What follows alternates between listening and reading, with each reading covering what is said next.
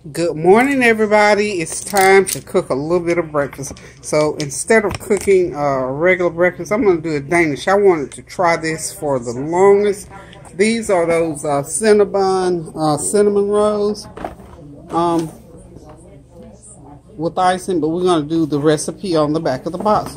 They're at Sam's Club, of course, and they're very inexpensive. This is something good for the holidays. You know, I tell you, this time of the year, I get into cooking sweets and pies and things like that, festive stuff, things that you can just cut a slice of, put it on a plate, and bring out the coffee pot. So hold on a minute. I'm competing with my radio and my TV.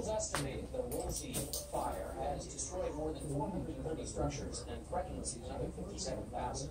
Utility companies in both parts of the state reported problems at about the time the fires began. They say they're cooperating with investigators who are trying to learn how the fires started. I'm coming out. There's so much going on these days in the news. I turn the radio on, urban radio, to listen to Joe Madison, and the TV on to listen to the national news.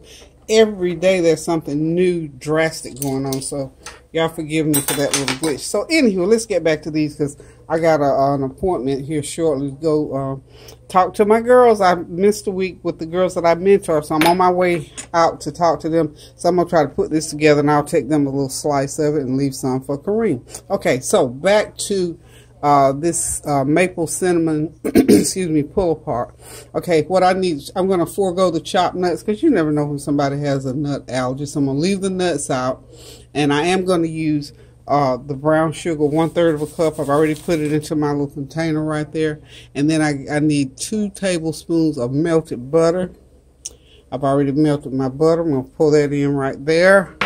The next item on the list is 1/4 of a cup of sour cream. So what I'm just going to do, I'm going to take my spoon here, and then I'm going to go 1 and 2. That's my sour cream. Okay. The next thing I need in that mixture, let's see, I need my Pillsbury. My Pillsbury Cinnabon dough. So I need to mix all this together. Then I'm gonna mix all of this together, and then I'm gonna drop these in there, and then we're gonna just put them in the pan and let them bake for 15 minutes. Well, it says prep time 15 minutes. It says bake time has to be it says 12 servings out of that 1 can. So anywho, I gotta have enough time to bake these. I didn't realize the baking time was so long. We put them on 350 degrees, okay, y'all? I believe 350 is about right. No, I'm sorry. I'm saying 350 is actually 375.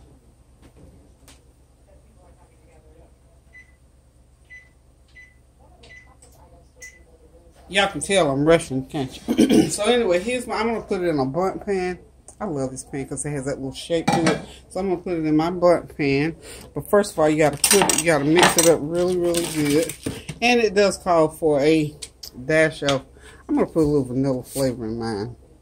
Say a good teaspoon of vanilla flavor. That won't hurt nothing. Okay. Okay. I think I got that pretty well mixed up. This is going to be a little bit different with that sour cream. I think it's going to be gooey and yummy and wonderful. So, okay. Got that mixed up. Yum, yum. That's a little bit different taste to that. So, I'm going to go ahead and put these in. But they got to bake about 35-40 minutes. Maybe not that long, since I got a sort of good size pan. So it says to just, I'm gonna dump them on it. You don't know how to dump them in. It just tells you how to take them out. So what I'm gonna do is just get everything. Let's go ahead and mix it all. That looks yummy. That's gotta be gonna be good. So hope y'all had a good Veterans Day. Thanks for all the feedback. Anything we do on Veterans Day to honor our veterans, let me tell y'all, it's a good thing.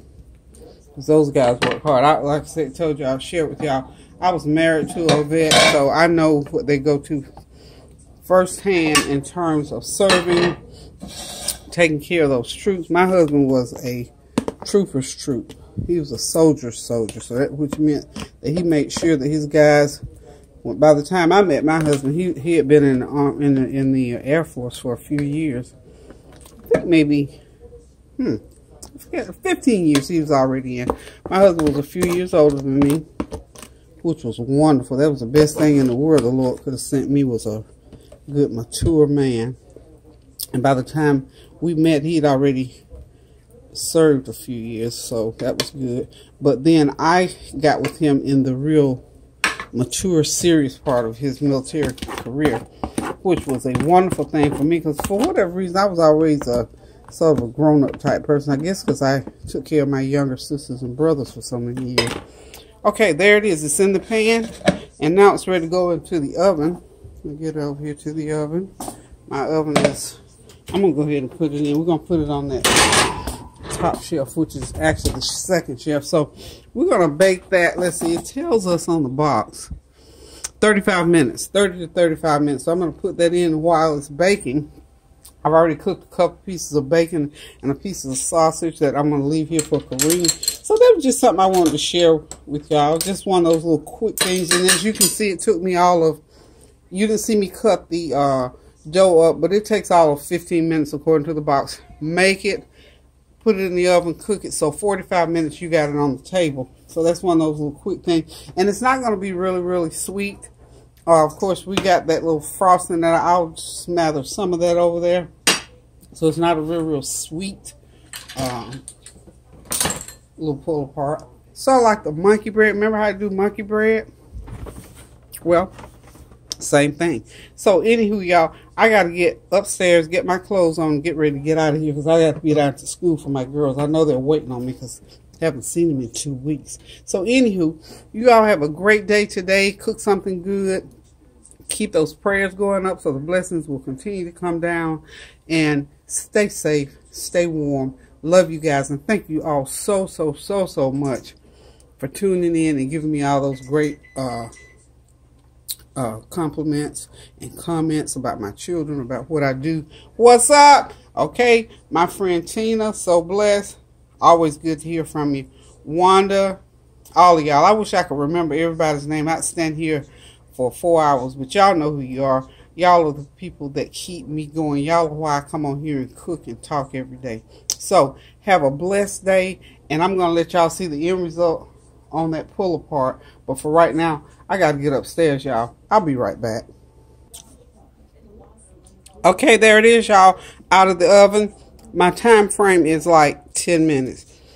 I would suggest if you bake it in this blunt pan like me, it's not going to bake for 35 minutes, more like 25 minutes. It's kind of crispy on top. It's good. If I had left it in there another 3 or 4 minutes, it would have been overbaked, but it's good just like it is, because y'all can see where I tasted it.